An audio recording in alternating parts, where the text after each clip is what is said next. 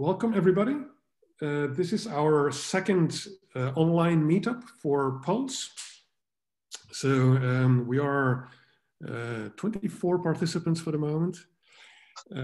So welcome again. This is the second learning session where Anne Baudouin, Victor Lepape and Erwin Sotiri are going to give us an introduction to Pulse governance. Okay, now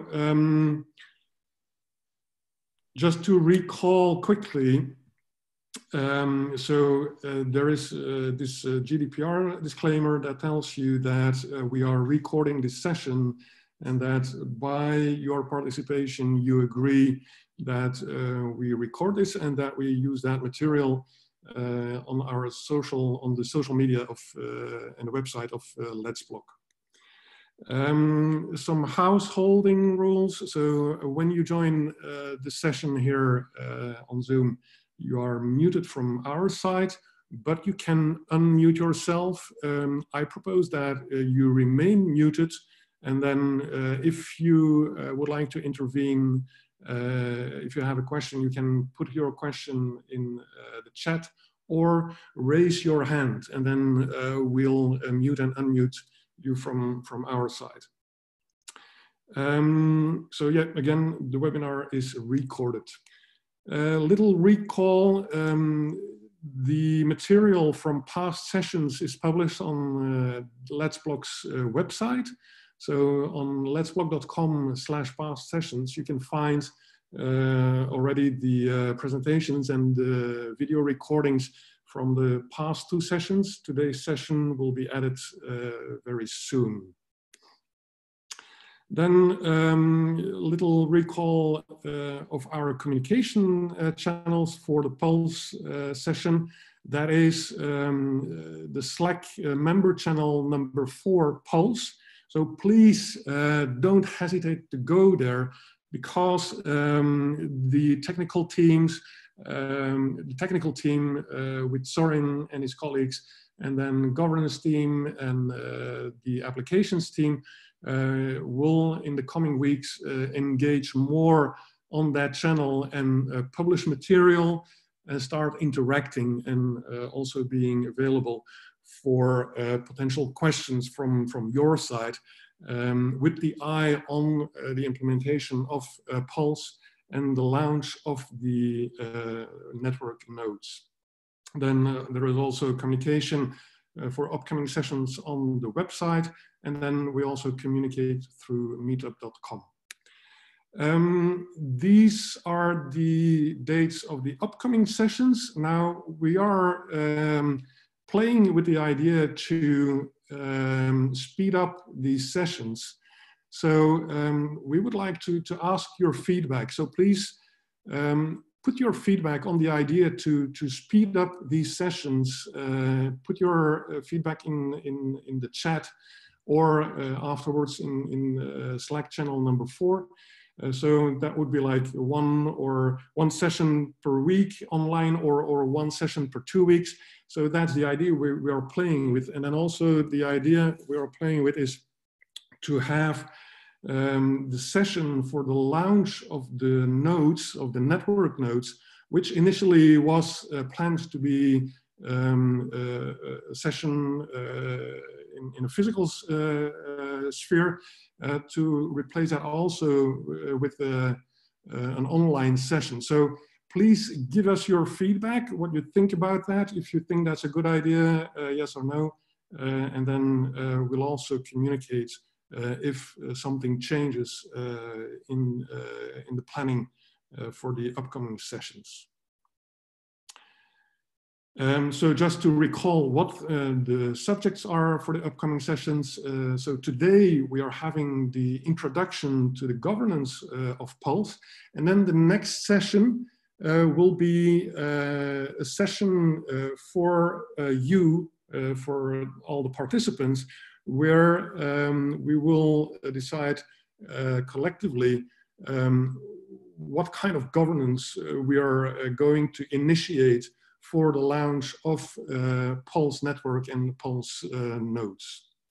And then after that session, the next topic will be then the actual launch of the network, with then 2 following sessions dedicated to the deployment of decentralized applications on the network.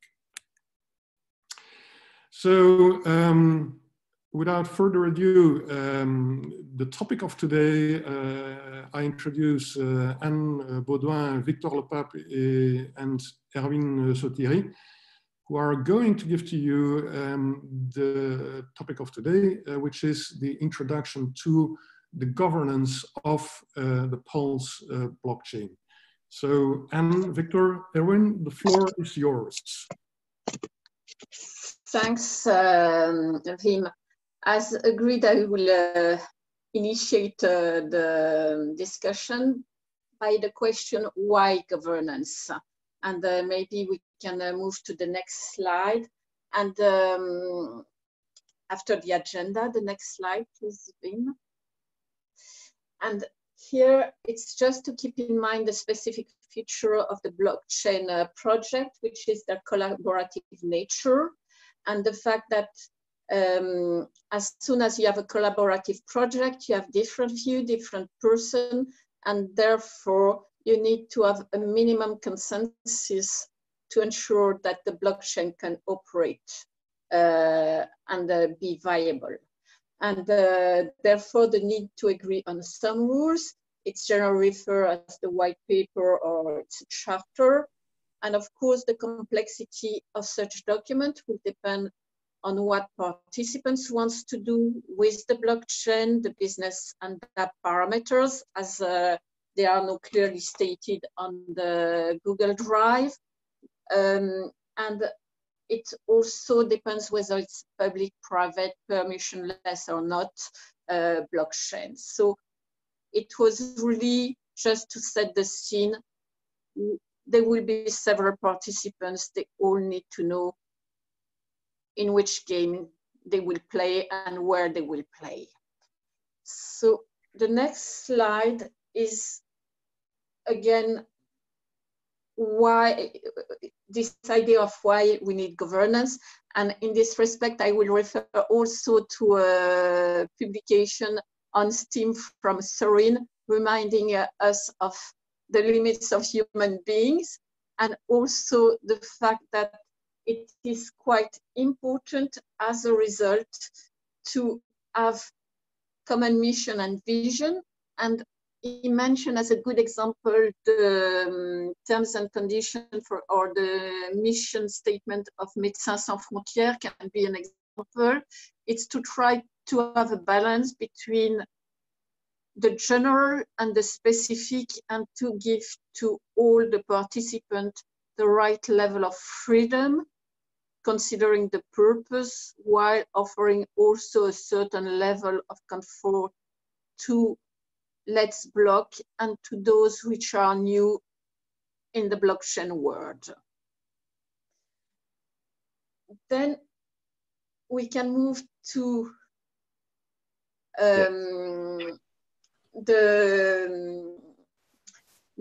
which governance, and then we have this this idea, which I think is quite, it's a good idea that Victor brought forward, that in fact we will define the place where we want to play. We will define certain number of rules, and this will enable us to play to Pulse. Yes. So if I can I think I do this second part of this on the next slide. So the idea is to, so the stadium that you've recognized, it's not Josie Bartel now, it's the LëtzBlock Stadium. So welcome, and that's the place we've been given so to play in. So we've been given this opportunity by LëtzBlock to experiment on this blockchain project. So that's why we call the stadium. So the stadium we play in is the LëtzBlock stadium. But then inside, Wim, go back to the previous one. Inside the stadium, the game we play is the Pulse game. And this game is, as you see, it's your rules, it's our rules. So that's what we decide. So now moving on the next slide. we see the importance of, we first have to take the legal framework into account, even if it's the boring part of the project, we still have to think about it.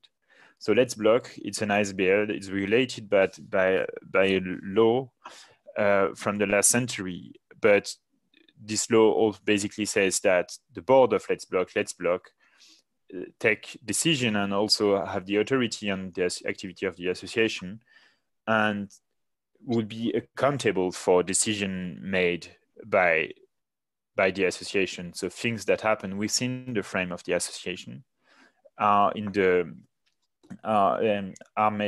I mean, the board will be made accountable for things that happen. That's why we think the decision process making should start from a proposal, with a proposal from the participants and be approved by LëtzBlock, because LëtzBlock is the one accountable. And then one of the reasons why is that because we deal with a lot of regulation that we might not even think of today. And using an experimentation, it needs to stay within a frame, so we don't have to deal with all these authorities. Maybe Wim, put the next picture. So if our tokens are seen as a security, for example, we may have an issue with the MiFID regulation. We may have to ask the CSSF. If it's a trading platform, an MTF, we may have to talk to the ESMA, to the CSSF again. And even if we have people sitting in the US, we may have to deal with some US authorities. And that's something we want to avoid. And that's why we think we need to thoroughly think about the legal framework. And I think on the next slide, Anne will keep on with some information. Yes, and the idea is, what should our rules contain? What is the minimum content to ensure that Pulse works properly and can comply with the minimum requirement it has to comply with? And the first, I think, is we have to be clear on the objective of the Pulse project. And in this respect, I understand the blockchain project, considering the initial discussion with the board, is first and foremost a training and playing field. And in this respect, in the business and Dapps parameters now available, I think the idea would be to have course certificate being issued through the blockchain, membership cards, access tokens for events or referrals, and any engagement on the LëtzBlock website, for example, which as of today will not trigger a specific regulatory issue in such as CSSF requirement or MiFID requirements. There is also the board members voting, and it's a project also Wim is taking care of with the DAO project, for example. Then we have the activities which can expand or change as experience of participants will grow. And while at the beginning we may focus on certain part or the most easy to understand part of the feature here described, going forward, we could look at other option or other use of tokens, but then liaising with regulator and the board first and foremost. Then there is the second point to be clear when we will set up our rule is the condition to participate. And one of them, which was discussed at the beginning of the project, is LëtzBlock membership. And then the second one is the IT equipment that was discussed previously by Sorin and his team and put also on the Google Drive. But what is also clear at this stage, there is no specific technical knowledge required because it's a training tool. And then the last point will be to determine roles and responsibilities of the various parties involved in the functioning of the blockchain. and they will be the owner, which appear normally to be LëtzBlock Association. They will be the users and the nodes operator, which would have the rights and the obligation, which are described in the document circulated by Sorin, as well as in the minutes of previous meetings. I think it will be the key point. Then what is to be kept in mind is that these rules are not set in stone.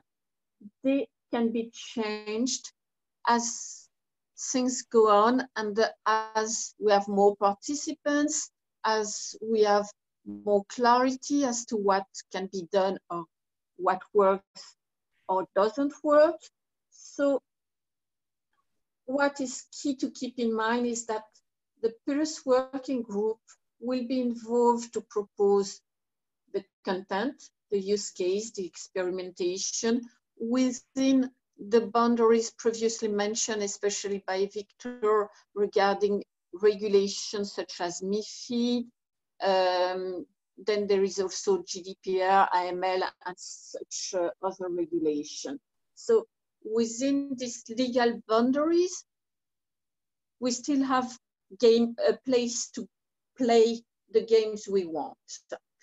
And then I think there will be, the role of the governance team is just to assist in a drafting and to say whether it falls within the boundaries or not, whether it triggers specific requirements which may be too costly or not appropriate for an association such as LëtzBlock. And it will also be his role to find solution within this legal framework. Maybe, Victor, you want to add a few points here? No, the point I want to spend time on is the find solution, because maybe it sounds surreal, but lawyers can be creative.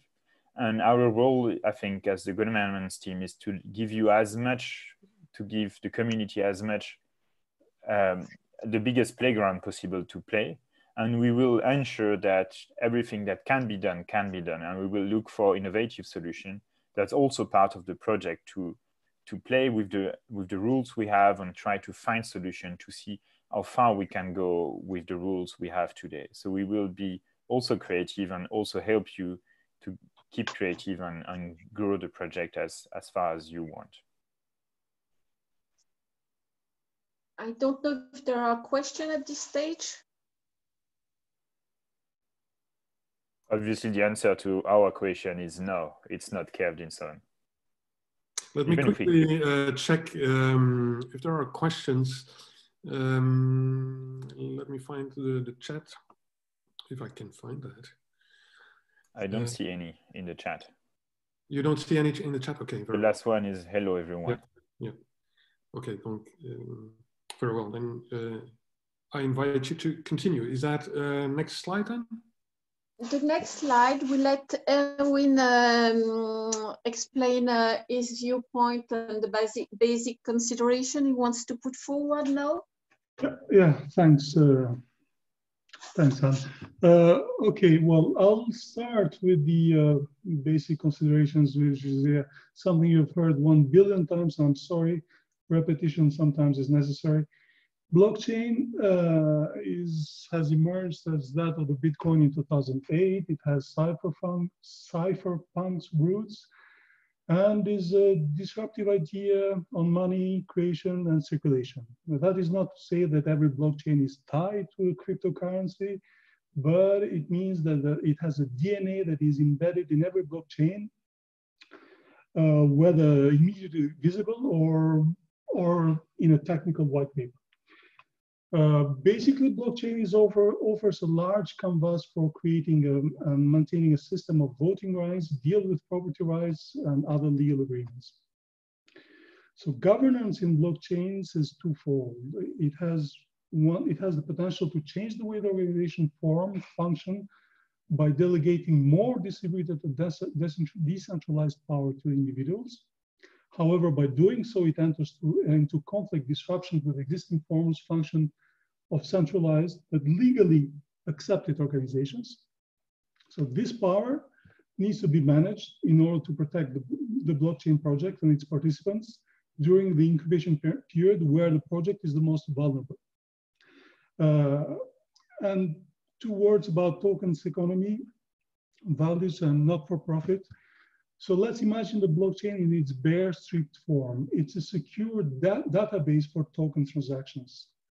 So although transaction in block validation does not necessarily mean financial transaction, financial values, references of the tokens are indispensable component of blockchain.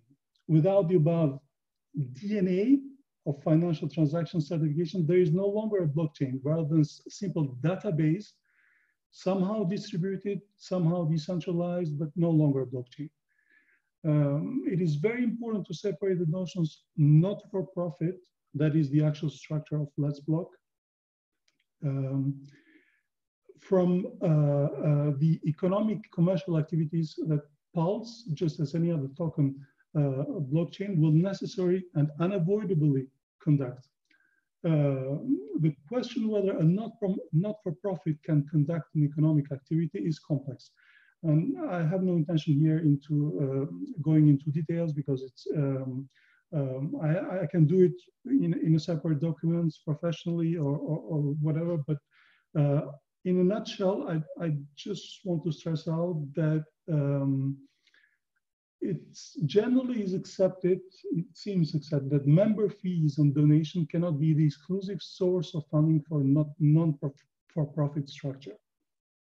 This implies that a certain degree of economic activity is accepted, provided that it is not conducted with the objective or consequence to profit to its members.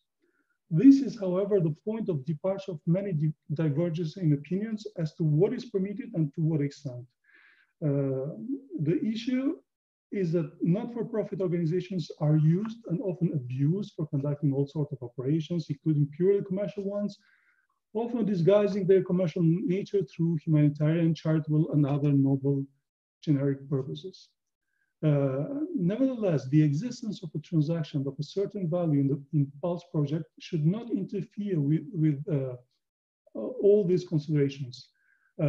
As long as we are aware of its existence and stay diligent when dealing with token values, attribution, and general economy of the project. So just to put it, because I wanted to put it in this presentation, economic transactions are no coronavirus for a nonprofit association, although it should be kept in mind that that could potentially cause considerable legal harm if disregarded. So what do we use Pulse for? So there is a document with use cases, actually in the share folder. I just wanted to add 2 more, which are copyright in the extended notion of copyright, globally, any intellectual property, including, the IP that is difficult or hardly protected through the classical system. This basically, the Steam Pulse system was created initially for to render valuable content such as blogs and videos, and it seems like a perfect match for IP deposits. And the other one would be smart contracts, a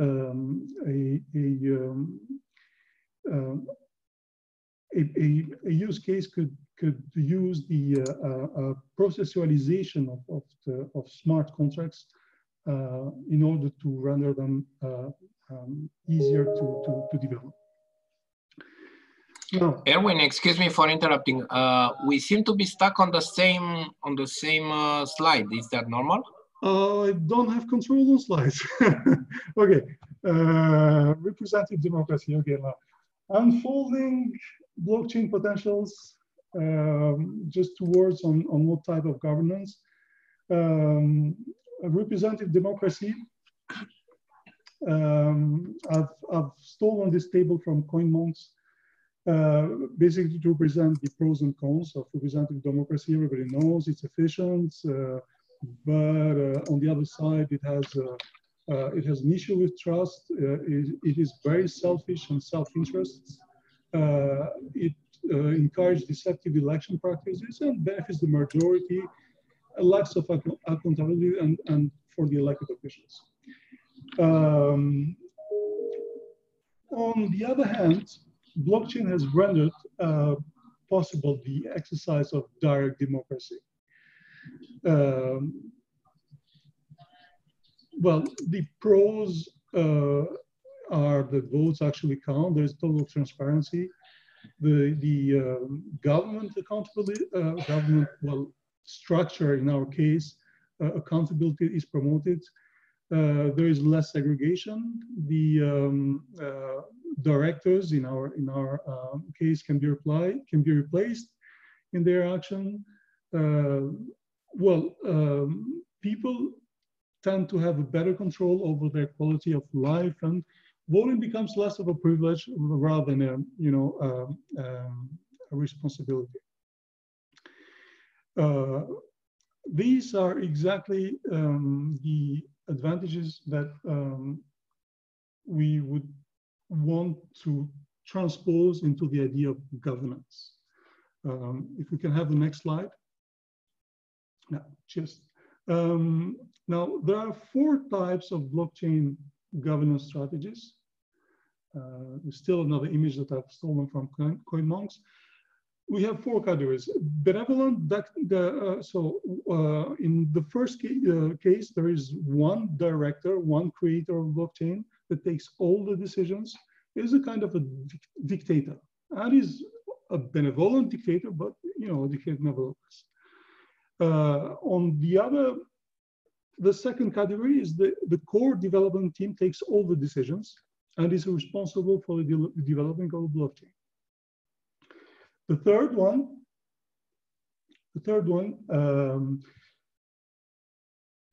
is an open governance. The team, in this case, the team makes the final decisions for the system, and it is selected by the users.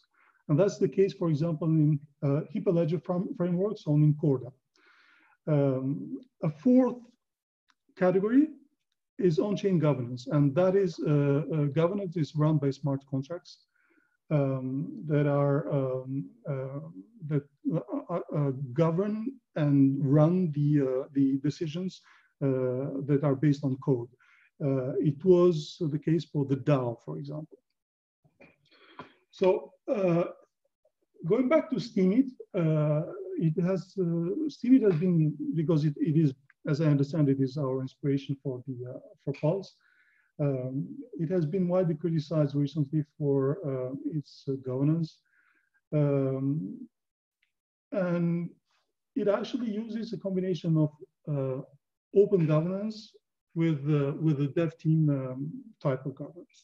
So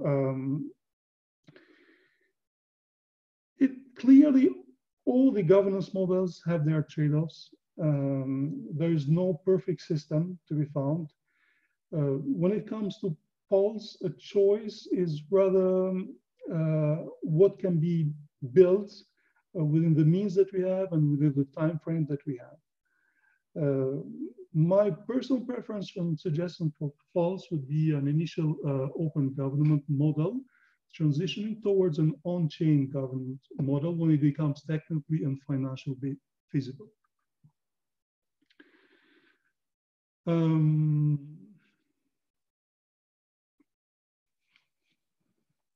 I think this slide is yeah. Can we voting system? I think it's the other slide. Yeah. So governance. What governance means essentially a voting system. And there we have the ideas of individual versus collectivity. I've taken this image of mutton versus boards syndromes. So muttons is, they gather around one that, there's this, I've seen this in Greece. I don't know if you where there is a modem that is troubled by something, and there is suddenly there is the whole crowd of modems that gathers around him without properly understanding why there is a call for trouble, and actually it's very similar to what we see in social media, where an individual launches a proposal and the other try to vote for this proposal without having an idea or understanding of the issue, but it is only based on the belief that that individual is correct. And the thing is that individuals get it wrong quite often, and collectivity is there to make adjustments. However, then we have the Borg syndrome. Collectivity is mostly wrong most of the time, and individuals are the ones who make society advances. So there is a balance to be found between individual power, individual initiative, and collectivity that is able to make adjustments.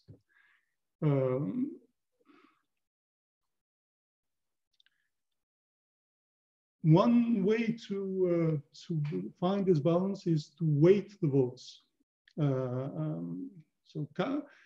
For example, casual voters can carry less weight than regular voters. Initiators of projects carry more than simple participants. Old, early token holders or voters carry more than the new. Wallets with more pools carry more than the new. And one that I find interesting is that the weakest from all the above parameters is the one that is taken into account. So this is useful to push the participant to have all the above qualities at the same level.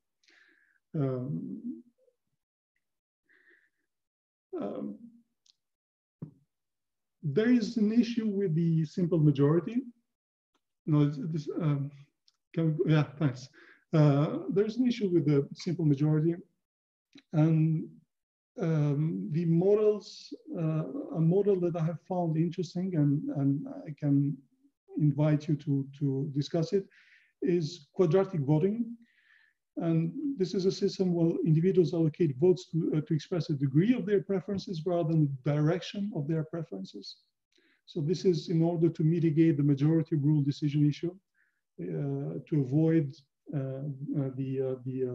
to have important decision taken through a simple, weak majority. So now back to blockchain management governance. Erin, Yep, that's I got Sorin who would like to intervene. Sorin, I'm going to unmute you. Go ahead.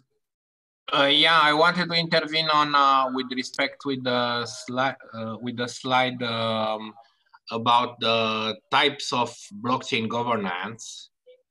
This one, yes, this one. So I think this is important. In my opinion, none of this is satisfactory. And basically what we try to do with Pulse is to, in a sense, experiment and show that it works, a fifth one that does not appear here, which is closer to actual democratic, representative democracy from the one that we know from our societies. Where instead, for instance, it's, let's say, close to the one that is called here core development team, except that here the core development team has nothing to do with the governance, and you replace that with the let's say the body politic of the community, which in our case is approximated with the LëtzBlock board that substitutes here for the core development team. So the Pulse blockchain is intended not as a computocracy where the IT people make the decisions, but as an IT system where the IT people do what they do best, meaning maintain, operate, evolve the IT system, and the decisions are made by the representatives of the body politic. In our case, the body politic is the members of LëtzBlock, and their representatives are the board of LëtzBlock. That is what I wanted to say. Sure. From my point of view, is every discussion is open there. We had to put labels into categories, and there were 4 convenient labels that I took. If there's a 5th or a 6th one, I mean, we are all for it. The idea is, of course, to invent a model that is convenient for Pulse, and all the ideas are welcome there. These are only suggestions and labels to provoke the discussion. I'm really happy to discuss this afterwards if we go into more detail, or even if we make a separate meeting for this. So blockchain management governance. There are constraints and parameters that we have to take into account, but we have to determine the strategies that are built around an initial vision. So we must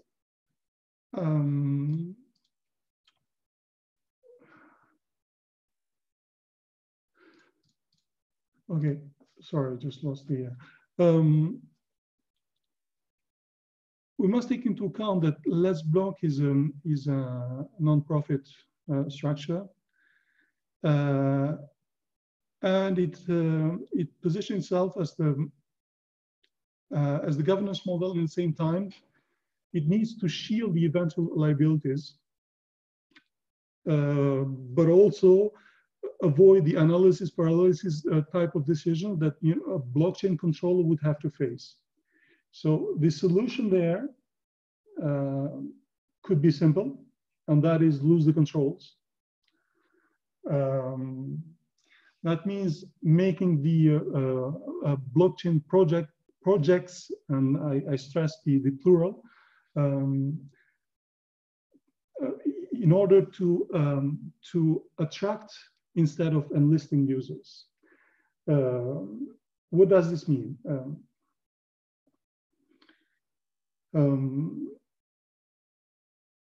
Governance of many crypto projects, they fail because a group of individuals holds back the decision power and use it for their own private interest. This should not be the case in Pulse, because we are all here in a non-profit structure. The interest that economical interest that in other structures are an obstacle for a blockchain project, they try to enlist people into their ideas.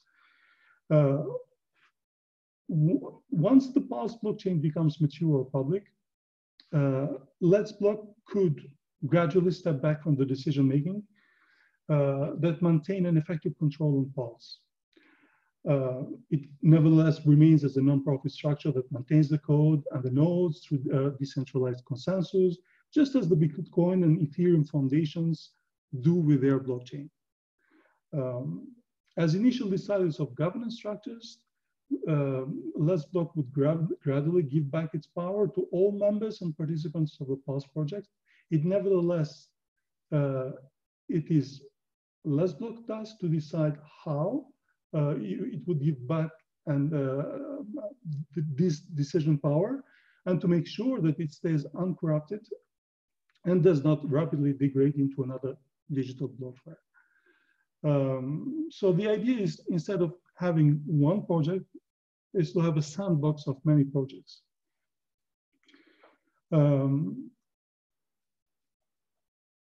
It seems clear to me that the initial mention the initial intention to create through Pulse is a private sandbox in order to create awareness of blockchain technology. However, a sandbox is always a transitional, safe means to a full dimensional playground. So the question is how we can set Pulse developed ideas free. All transactions and use cases that we can set up will ultimately make sense if the general public uses it instead of a handful of selected actors. So therefore, the question is therefore how the participants will develop, perhaps go public from a sandbox project. We can either move the entire pulse to public, or we can move bits of it to public, or rather set them free to public. Moving the entire pulse project would have to determine token economy strategies, and we will have to face regulation, and we have to face the liabilities issue, all the things that LëtzBlock members are not probably ready at this point to make as a decision. And it's not containable in a non-profit multi-interest structure such as LëtzBlock. Therefore, moving bits of pulse public seems to be a sensible approach to push developed ideas to public. Pulse would serve, therefore, as a non-profit incubator or platform or sandbox to launching blockchain-related projects, just as the initial intention was. I took this idea of forks because it's easy to grasp for people familiar with technology. Forks, in this case, would serve a dual purpose. It would serve to create specific projects within Pulse, and also to launch them once they mature in the Pulse sandbox, to launch them to the public if the people who are actually responsible for these projects wish to do so. It's an entry and exit sandbox logic, and of course it will obey to different rules, but that's the basic idea. So what comes to LëtzBlock governance? So LëtzBlock would serve as the last barrier and moderator. So participants are approved, they are free to initiate, conduct, and run every other project, every sort of project, similar to the way GitHub does. LëtzBlock would exceptionally intervene to moderate harmful behaviors, ultimately with the power, of course, they hope will never have to exercise, which is the exclusion of participants or shutting down the project.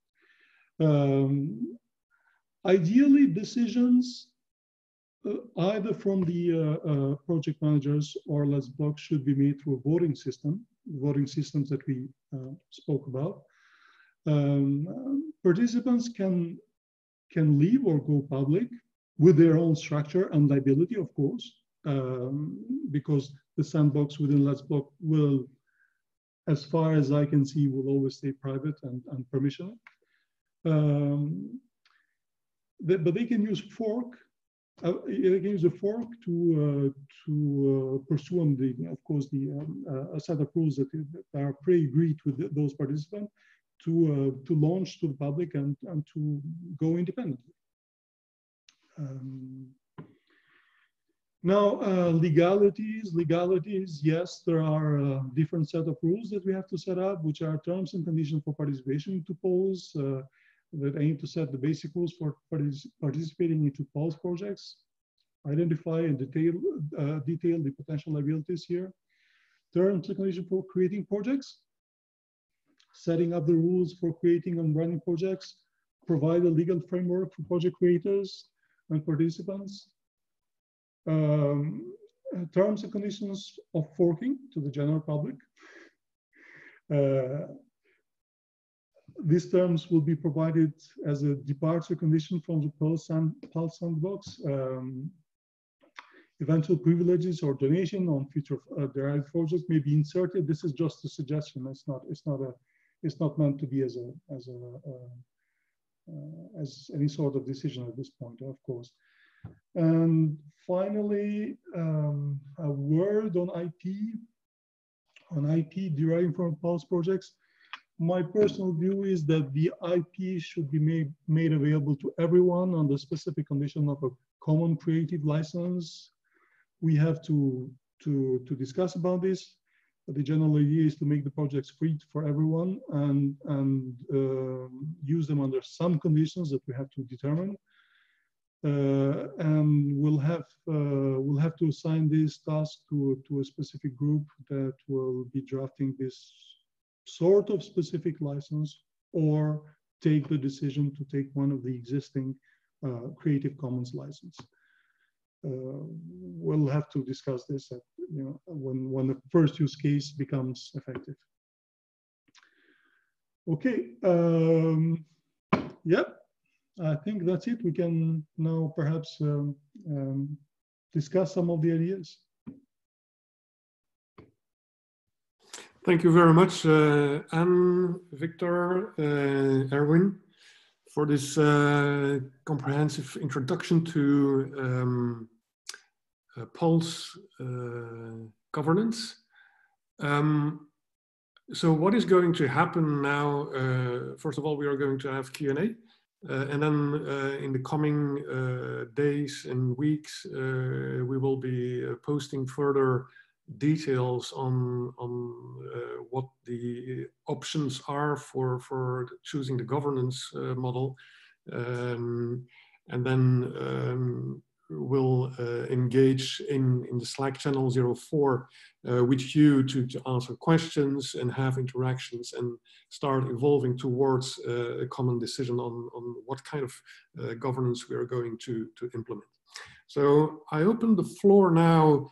First of all, maybe technical team, Sorin, Julian, Alexandru, Pablo, do you guys would like to add something to this governance subject now?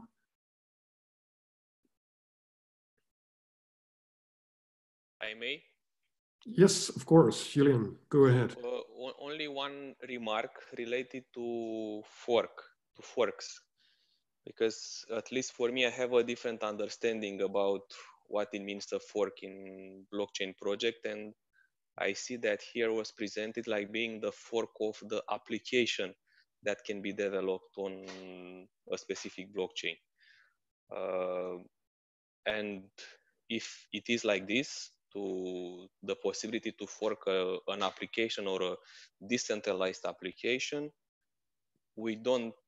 I don't see here something to reinvent. It's already happening in this market to have forks for applications. But if we go deeper in the fork of the protocol itself, this should be a topic to discuss on it, but not related to application. I mean, if we see the risk of what we launch now to be forked as a blockchain, as a blockchain level, I think this is a topic that it should be taken into consideration.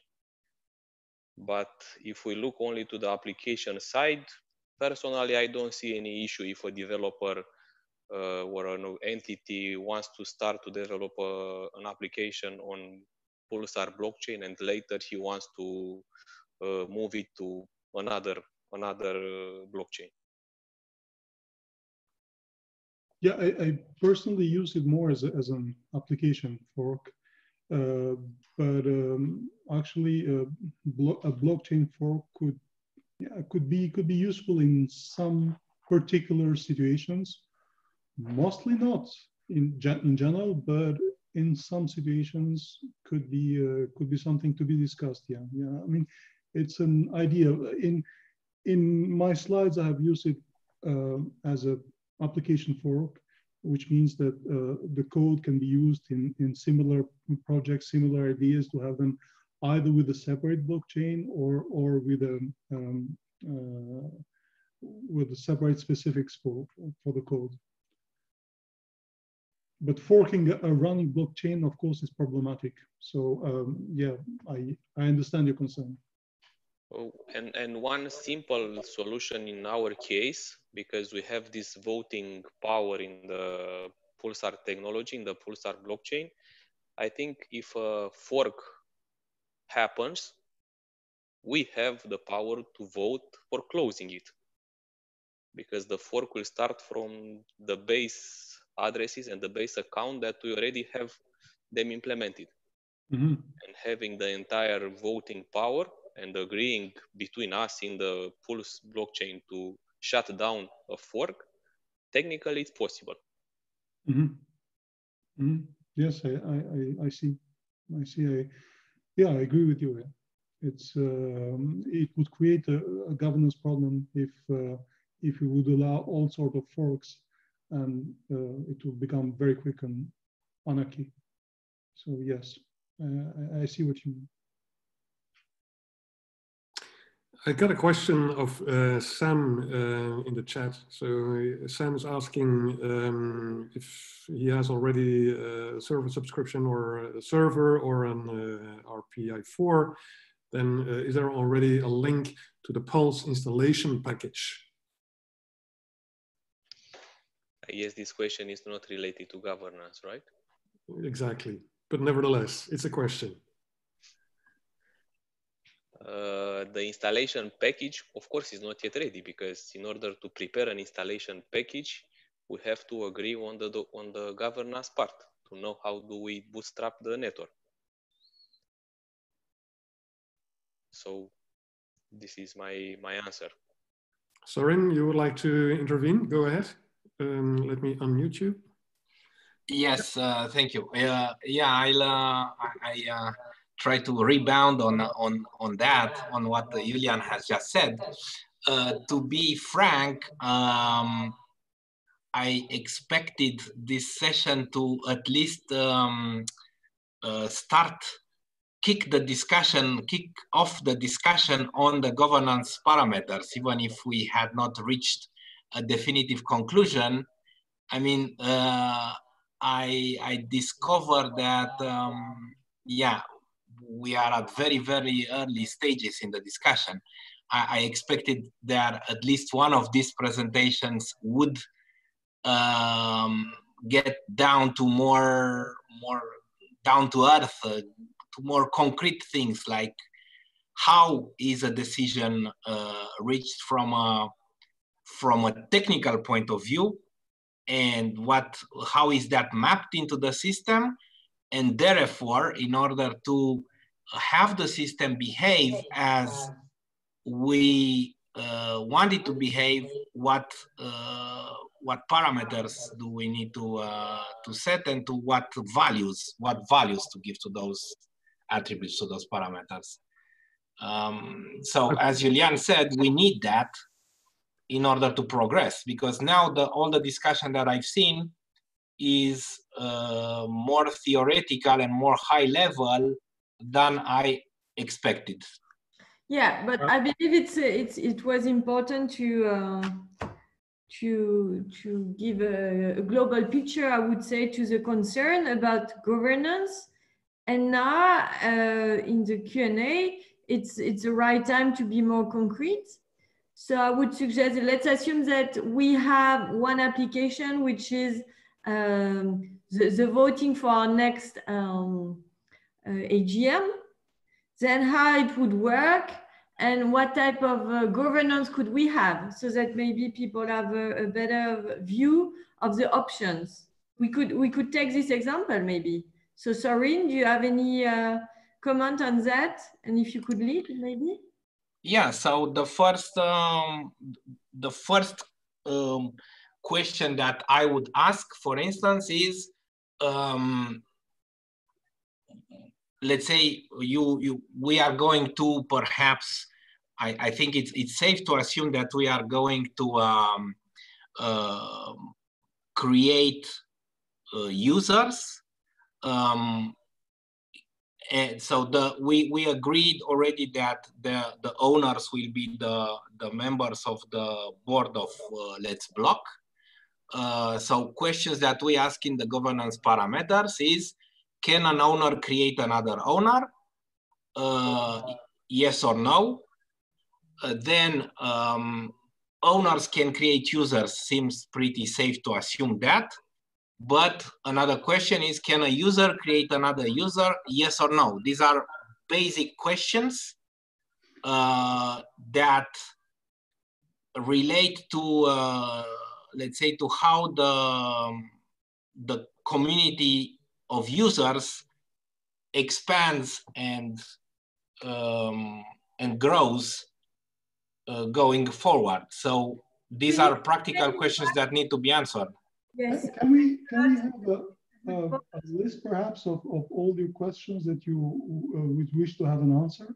So perhaps we can have a list of those questions, and yeah, they are in the governance parameter document. Yes, this one, yeah. We will share it. But I guess it's a good example to maybe to continue to dig in so that we better understand what are the impact and effect. But coming back to your example, like why would user, so being any LëtzBlock member willing to participate in the project, create new users? This I don't get. Because for me, the owner would be the LëtzBlock board members. And whenever someone wants to participate, well, we need to make sure that you fill in the condition. The most important one is being a member and having paid his membership fees. And then we would create him as a user, right?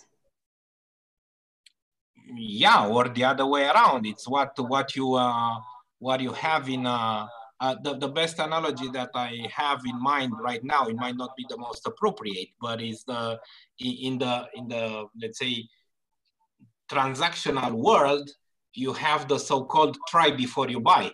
So you can have indeed, as you said, a barrier at the entry. You pay your fee and you pay to play, and you become a user after you've paid, or this is your decision, of course. You can say, look, you can become a user and get to see a glimpse of the benefits of, among others, playing with the blockchain and experimenting, doing transactions on a blockchain and seeing what it is. And if you like it, then you can pay your fee and become a member. It's the two let's say marketing approaches exist in the commercial world, and I don't know if they are completely analogous with what we have here, but I think they are not absurd. It's not absurd to do this comparison. No, but this is Monique here. Sorry, I think one of the elements is also how much effort and time has to go into chasing people then afterwards. And we want to keep this administratively least burdensome as possible. The membership fees are very low. So it's just easier to put the preconditions and then admit them. Yeah, but this is a question that needed asked, and we need the answer, and you provide the answer here. This is what we wanted to have, but we could not have guessed that before discussing it, right? Yeah, of course. That's why having an example is very helpful. Then coming back to the governance, I understand that there are several ways in terms of what is the weight for the voting power, right? Yeah, exactly. And I guess it really depends. Like, for example, would it be possible to have different type of governance depending on the project?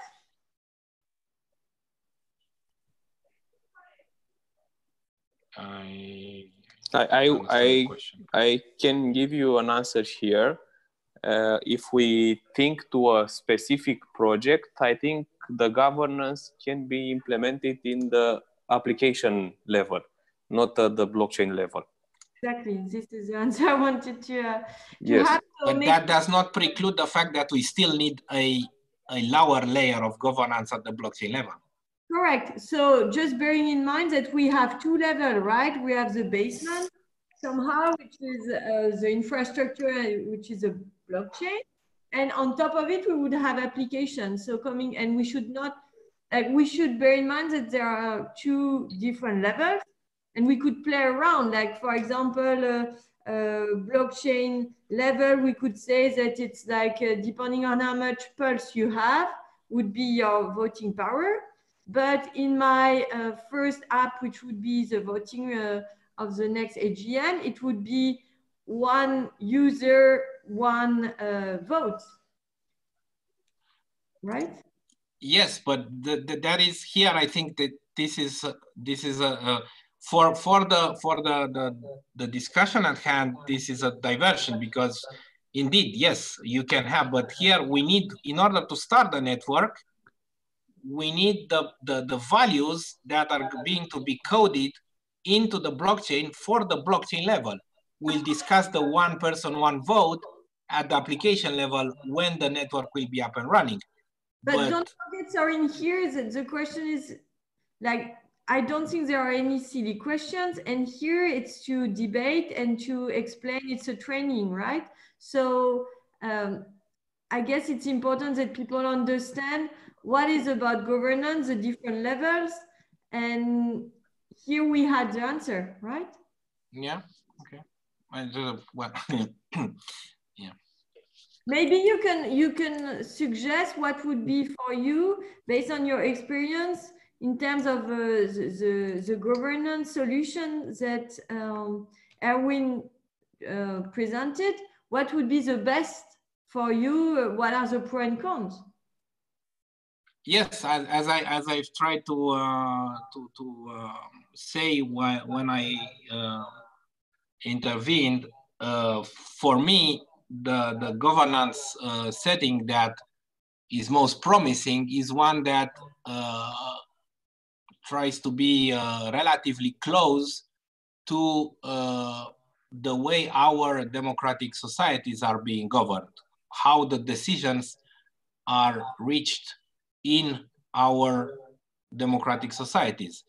And that happens with users electing representatives and with the representatives making decisions. So something that, let's say, is relatively analogous with how our democratic societies function, and not something that mimics the existing, to me, quite unconvincing blockchain models with the benevolent dictator, with the computocracy, with where the decisions are made by IT people who happen to be very good at IT, but not necessarily very good at leading a group of humans. The open governance that was the third in the list of models Erwin presented, I do not see it clearly. I do not have experience with it. I do not know of any open Hyperledger, Fabric, nor Corda project. All of those I've heard about are closed projects, completely owned. So it's a bit of a contradiction in terms of, for a closed project to talk of open governance. It might exist on paper, but I haven't seen anything. And the fourth, on-chain governance, my personal opinion, I think it's not a very good idea, but then again, yeah, we might experiment with it as well. So yeah, the model I think is more appropriate is a fifth one, which hews as close as possible to how we function in society, in democratic and representative democracies. Well, that's the representative democracy. That's basically the first model, is the benevolent dictator. So basically, you elect representatives, and they represent you, and that's exactly the benevolent dictator. That's the first model. And then, what do you call Russia with Putin? For me, the benevolent dictator is Russia or China. Well, that is benevolent dictator. The delegation of power, that was the first. I mean, that's how I understood it. Maybe, I mean, we can put labels on different things, but what I understood is the first model is the model that our old society has functioned from, since the French Revolution. Basically, you elect people that represent you. But a dictator, by definition, is not elected because he's a dictator. Right. In that sense, yes. But is somehow a group of people that act that have dictatorial decisions. But you can change them, whereas you cannot change Vitalik Buterin, for instance. Vitalik Buterin will forever be the benevolent dictator of Ethereum because he invented it. You cannot change that. You cannot, right? Well, actually, in the slides, Ethereum wasn't as the first. Ethereum was as the second model. Let me check the slides.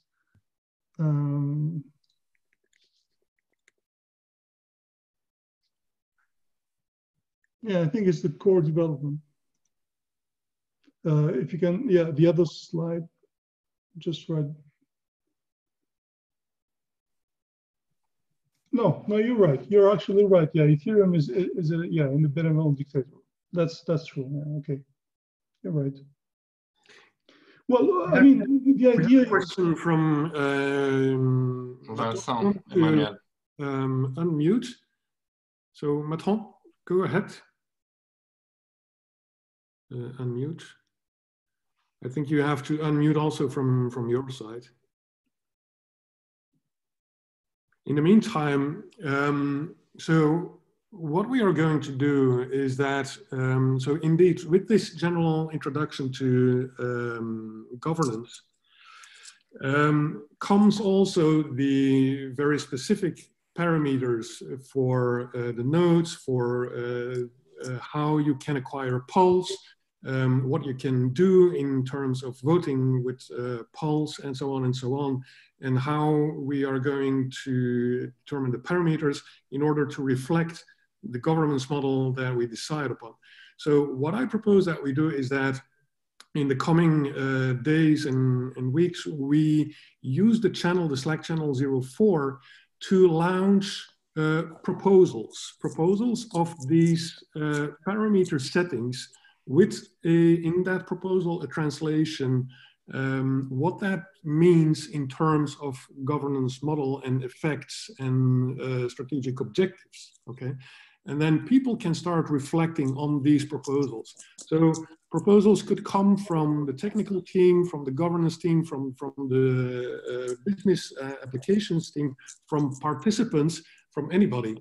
And so that could be a basis from which we can start interacting, reflecting, and then finally decide.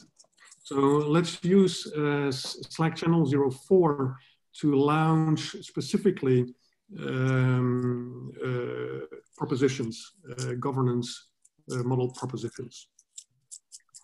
Wim, there's quite a lot of discussion in the chat channel, so maybe we could just invite people to discuss some of those things as well before jumping off. Yeah, so we have, first of all, Maton that would like to intervene. Go ahead.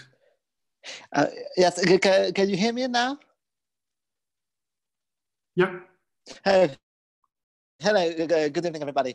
Yeah, so basically, I think there are two types of questions concerning governance, well, as far as I understand. The first one is, who do we let enter the blockchain? Apparently, it's only LëtzBlock members, if I correctly understand. And the second question is once the blockchain is up and running, who takes decision? And I think, in my view, it's the philosophy of blockchain is the more useful you are to the blockchain, the more pulse you give, the more, I mean, for Bitcoin, it's CPU, but in our case, it could be pulse or anything else. So the more useful you are, the more involved you are, the higher your say should be, actually. Your vote should be. How do you determine usefulness? The utility, basically. Well, I'm a utilitarian philosopher. So basically, utility is not something we define a priori.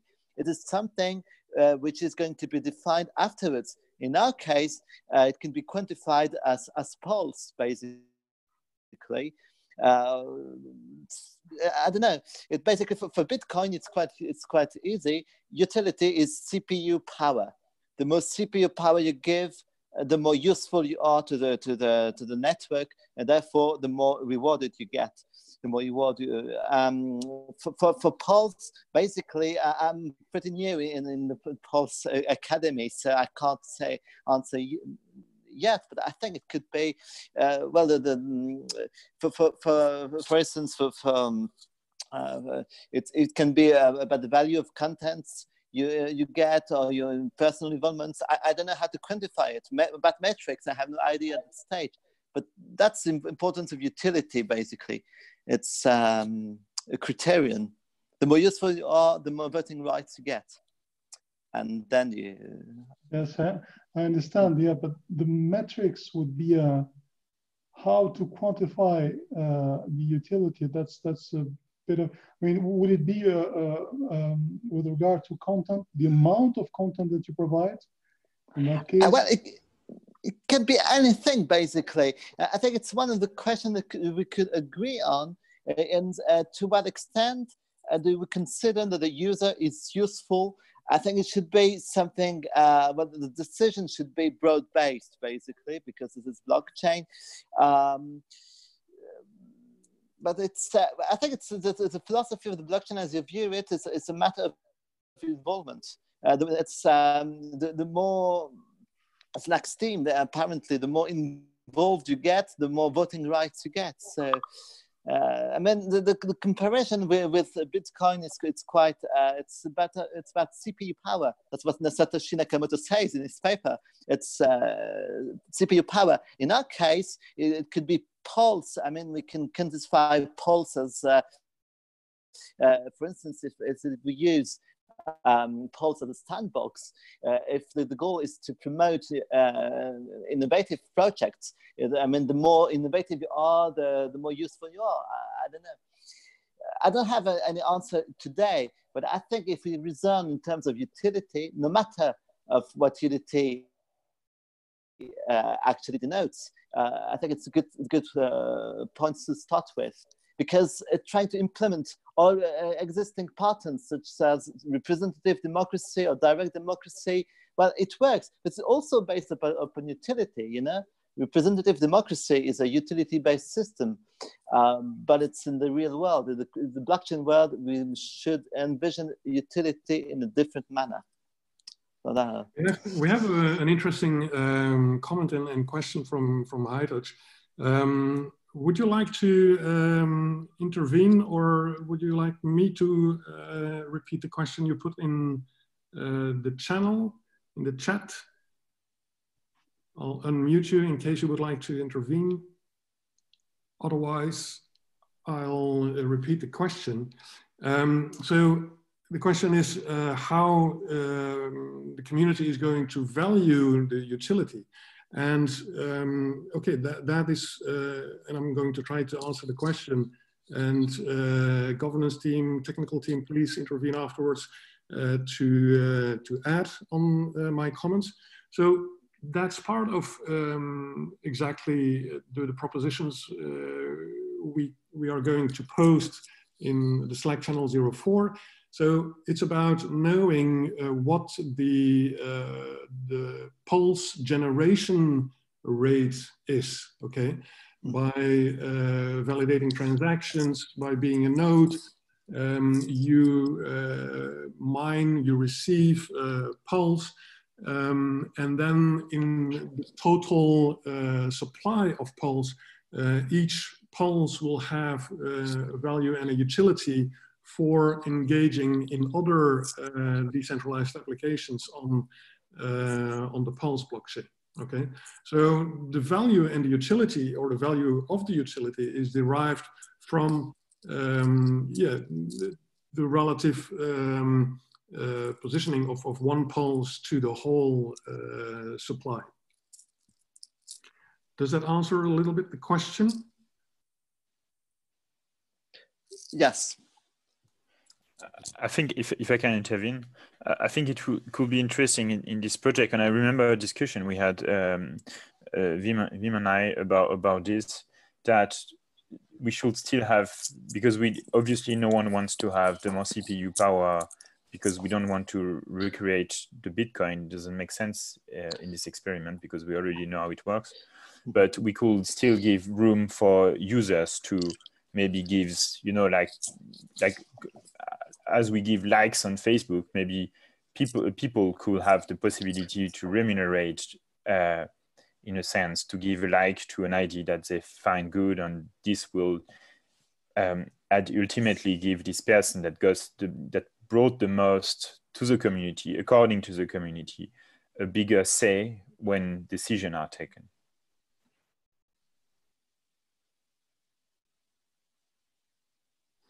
Somebody else who would like to ask a question? Let me check the chat. Yeah, so Soren, exactly. What I'm going to do is post a shared document, a shared Google Sheet in 04. And then on each sheet, anybody can insert a governance set of parameters and the translation in what that gives as a governance model. And technical team, LëtzBlock board, governance team, participants, everybody can make a proposition and then further interact on that. Let me check if we have further questions. So Matthias is going. Bye, Matthias. See you soon. Hear you soon.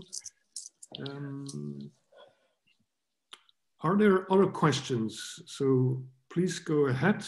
I'll give it a few more minutes. Are there further? I have a question, if I may. Yeah, go ahead. So it's clear that we have multiple parameters to decide on.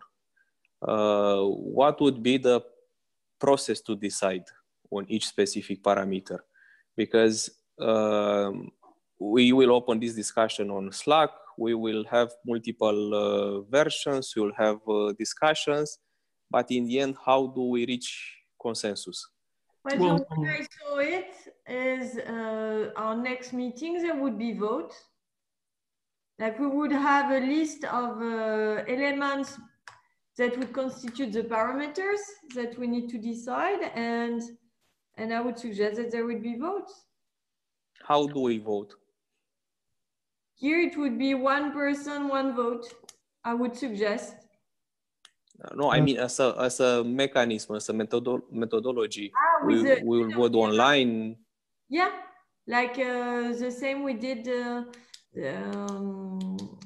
during our AGM, you know, to vote some additional person in the board. We use, I don't remember, Wim, what was the software we used? Yeah, I should check. Yeah, but we would have a solution, online solution. I just don't want to, but I don't think it's for us to vote a solution. I think it's rather for the LëtzBlock board to choose a solution. I would rather prefer the situation where we suggest propose different solution, and LëtzBlock makes a choice, because ultimately it's the board who actually has the responsibility to make that decision. Yeah, of course, I understand your point. I guess it's a matter of the way we present it. But of course, like if at the end the solution, like the way I see it is that the way we would present the questions, it would be in line with what we would accept as board members first, and then in terms of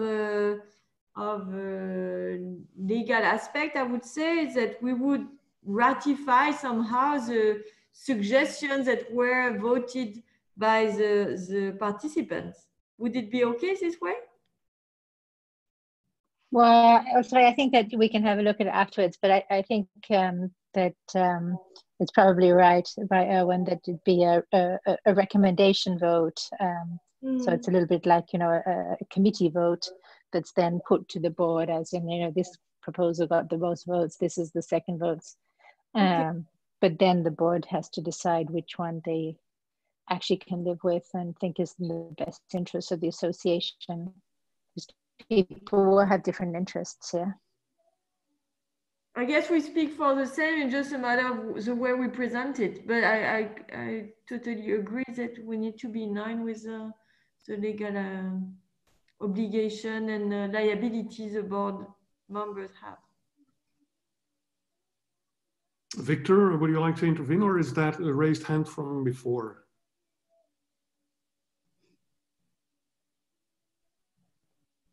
From before, sorry. Okay. Oh yeah. No.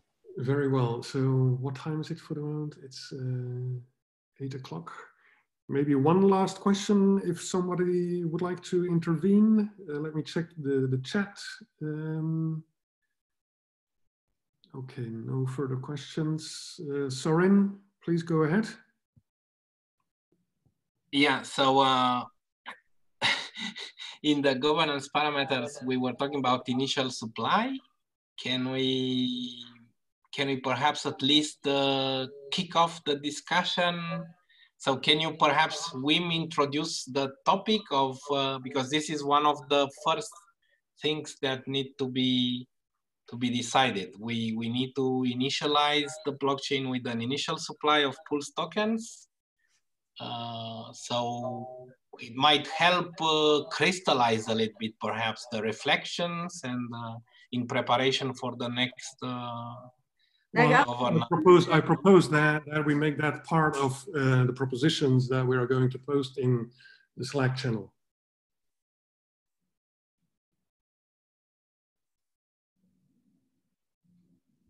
Now, the initial supply, as you're mentioning, Soren, this is a thing that we have been discussing some time ago. And indeed, that has to be put in the larger context of the objective that we formulate for a governance proposition. So that will be, I propose, a part of the propositions that we will be posting in a Slack channel. For propositions could be coming from you guys, could be coming from us, from the participants. So yeah, I will have to reflect myself on the question to become specific on your question. Yeah, I think it's at this point, really the context is very important, because at this point, 10 million or 10 billion, it doesn't make any difference, well, except that one number is greater than the other, but you need some context. Probably we need to understand why we would put this number rather than this number, and what is the reserve, what is the economic behind it. We need context, yeah, definitely. Okie dokie.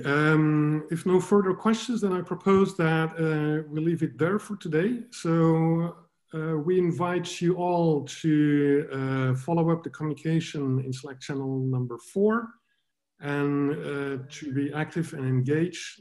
Don't hesitate to ask questions and propose. So wishing you all a very nice evening, and then we'll also continue communicating on next dates and potentially speeding up of the sessions. So thank you very much for all your contributions. Thank you for participating. Wishing you a nice evening, and see you next time. Bye-bye. Thank you. Bye. Thanks, everyone. Bye. Bye. Thank you. Bye.